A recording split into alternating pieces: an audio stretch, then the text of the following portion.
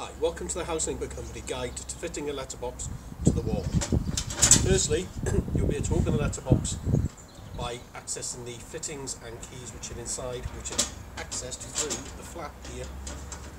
For this job you will need a spirit level, a drill with a hammer action on it, a 6mm masonry bit and a black marker or pen or pencil, something just so you can mark the holes through the letterbox. Firstly, place the letterbox on the wall.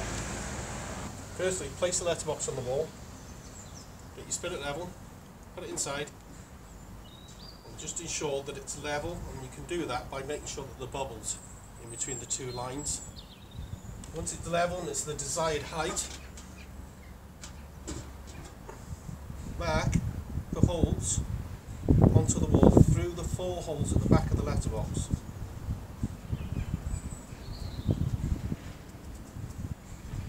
Remove that.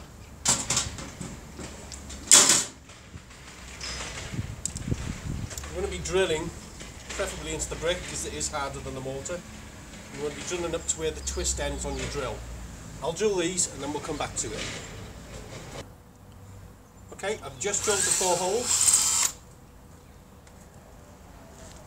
Get your roll plugs which are supplied with the letterbox. Place them in the holes.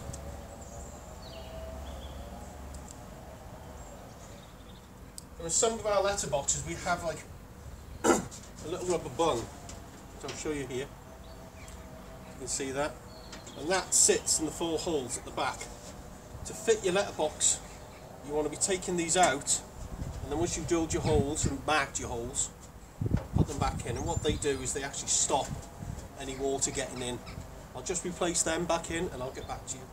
I'm just finishing tightening the last screw now.